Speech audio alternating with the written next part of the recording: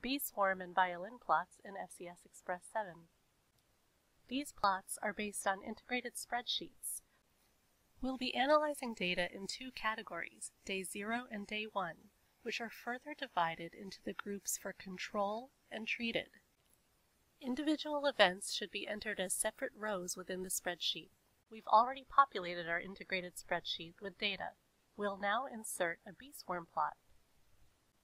From the Insert tab, click Summary Beeswarm. Click once on the layout and change the X and Y axes to the category and value parameters that you intend to use, respectively. Double-click on the plot to open up the formatting window on the right and choose Overlays from the category. From the Group Parameter drop-down menu, choose the column that corresponds to the group. You can change the size and shape of the individual events on the Beeswarm plot.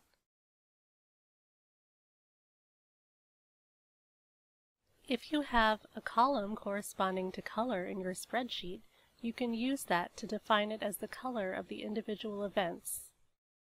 You can also choose to show points and lines for the means and medians.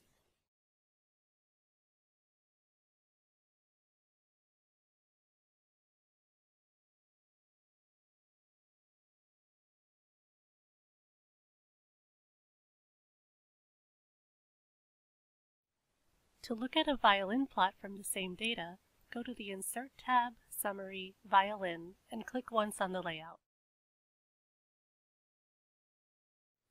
From the Format Overlays category, set the Category, Values, and Group Parameter drop-down menu choices as you did before. You can similarly define the violin shape colors from the spreadsheet data. If you have an additional binary differentiator within your data, such as male versus female, and this data has been recorded in columns, either as free text or keyword tokens, you can view these as split halves of the violin. An additional column can define the color of the second violin in much the same way as before.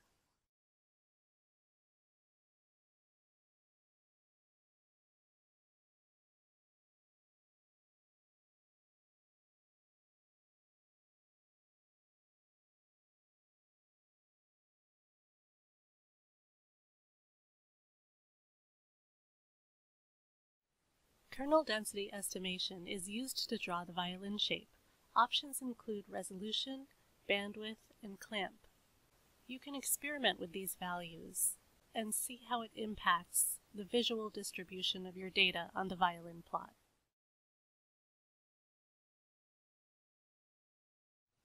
Note that the mean or median can also be visualized as shapes or lines on the violin plot. Like other layout elements within FCS Express, violin plots and Beeswarm plots will update as you change your data files or adjust your gating positions or hierarchy. You can even combine the style of two plots to form a sort of hybrid. In this example, we're showing a violin shape on a Beeswarm plot.